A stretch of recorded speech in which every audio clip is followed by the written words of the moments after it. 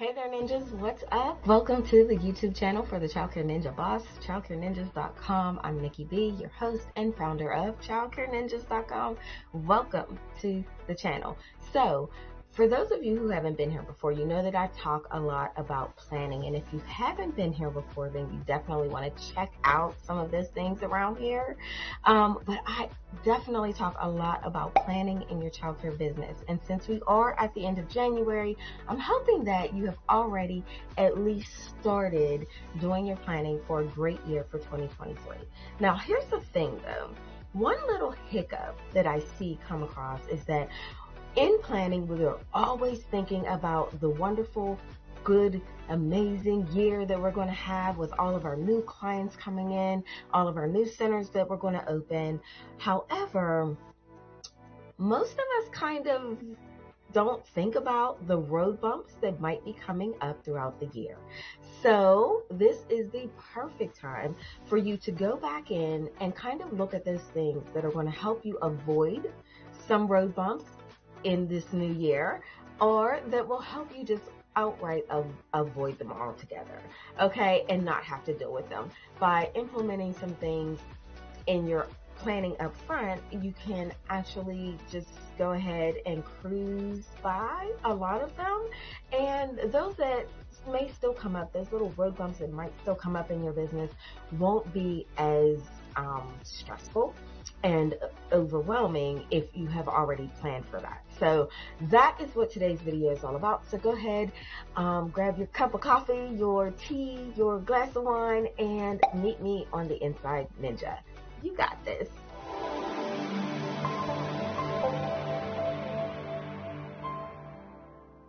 Okay, ninjas, so welcome back. Okay, so when it comes to like planning for road bumps, there are like 5 things that I believe are really super helpful in helping you look at the possibilities, look at what you are really trying to do, and look at the potential for those hiccups that might go wrong within your childcare business. So we're going to take a quick look at those 5 things that you can really go ahead, sit down, re-look at, or actually just create if you have not already done so.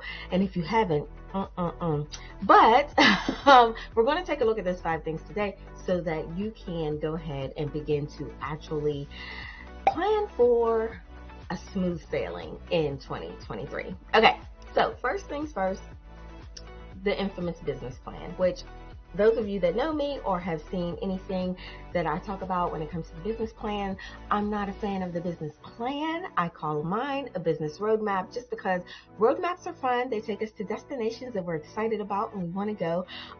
So yeah, but for most of you, you call it a business plan. But when is the last time you have actually looked at it?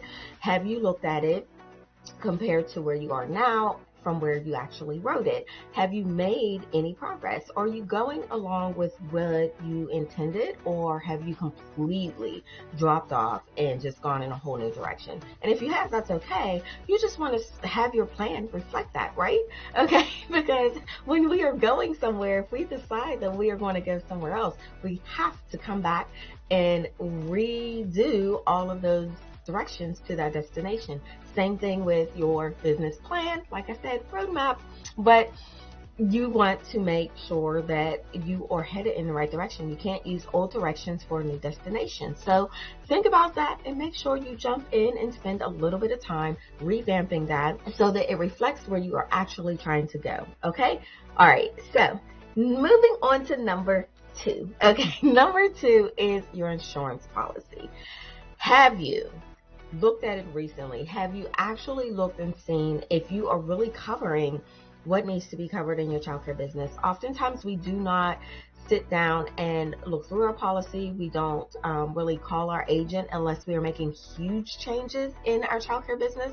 However, the problem with that is that some small changes can actually affect your business in a great way. And so let's say you started off not offering transportation, and now you do offer transportation, even if that's only to the schools in your local area or community, you want to make sure that your business insurance is going to cover that, because sometimes and oftentimes our personal car insurance will not cover that when we are carrying children to and from in our vehicle during business hours. So you want to take a look at the things that you have changed about your childcare business. If you're doing 24 hours, chances are you have made changes, but if you have not, you definitely want to do that ASAP. Okay. But little changes, and even, of course, big changes, like if you've gone from your home daycare to a building, commercial space, or something like that, the chances are that you actually did look at your insurance policy. But if you've made those slight changes that you think don't affect your insurance and how you're covered, you want to just go ahead and give it another look. Okay. Better now than later. Okay. Okay. And so then also looking at obviously the emergency plan, which we technically have to look at as childcare business owners. And in the childcare field, we have to look at that at least once a year whenever we are updating it for our states, or at least most states kind of have a certain time frame. It might be less than that. That you have to update and, kind of redo or revamp your emergency plan for your childcare business. And that is wonderful. But have you actually gone through it at that in-between stage and said, oh, well, we made these changes. This staff isn't here anymore. Do they even know some of the changes that we've made? That type of thing. Yes, we want to, and our goal is to actually, add that into our training and do everything by the book when it comes to our emergency plan. But I will say, I have seen where we have not looked at, or people have not looked at their emergency plan since the last time they had to. And one thing you don't want to do is get into a habit of only looking at it when you have to make the changes. Also, doing an additional kind of training with your emergency plan, just updating your staff routinely, regularly, maybe even a pop question here or there, okay? But just a simple reminder that you don't forget about your emergency plan, and then think about things that may affect it, such as new businesses in the area, businesses that have left the area. How does that affect your childcare business, if it affects your childcare business? But if it does, you want to recognize that, know that, and share that with your team members prior to you actually having to use it. Okay, so emergency plan as well. Make sure you're going back through it. Check out the road bumps that could get in the way, and make sure you fix them now. Okay, parent handbook. Okay, most people look at this pretty much once a year.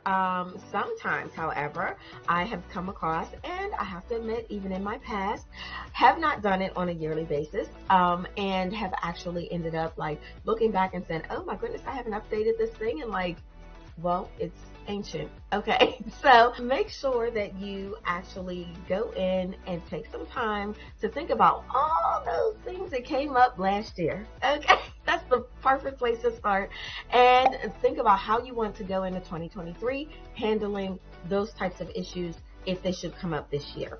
If you haven't already made your changes, now is the perfect time to change that.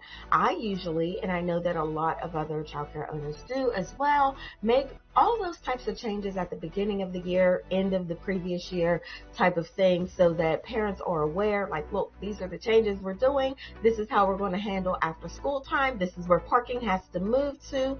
All those little things that could be hiccups later on, or road bumps later on, you want to try to handle at the beginning of the year. It's also kind of nice to handle it at the beginning of the year, because oftentimes that is when you get a lot of new clients coming in. It's the new year, everything is new. Everybody wants to make their changes, and so daycare is also sometimes one of those things that people are like, well, you know what, maybe it's time to look around, switch up. My child is growing. Maybe this particular setting doesn't fit my child anymore. Maybe they've become a little more outgoing and we need something bigger. So a lot of changes happen at the beginning of the year. So make sure that you are implementing the changes that you need to within your parent handbook. And last but not least, the staff handbook. the perfect time to make changes to your staffing or your team handbook. So make sure that you do it in a way that, is going to be simple to actually, address with your team and share with them as far as the changes that they're going to be, that you're going to be implementing, and make sure that you train them on it. Make sure that they understand the changes, but also understand why you're making the changes. So this is the perfect time to make all of these changes, get them out the way.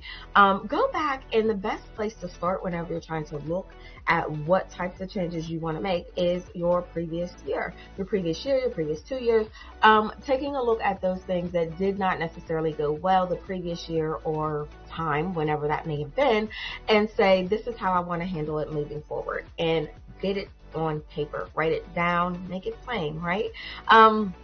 But put that down and make those changes and share it with your parents, your staff, whoever you need to share it with moving forward, whoever it affects. So make sure that you do that.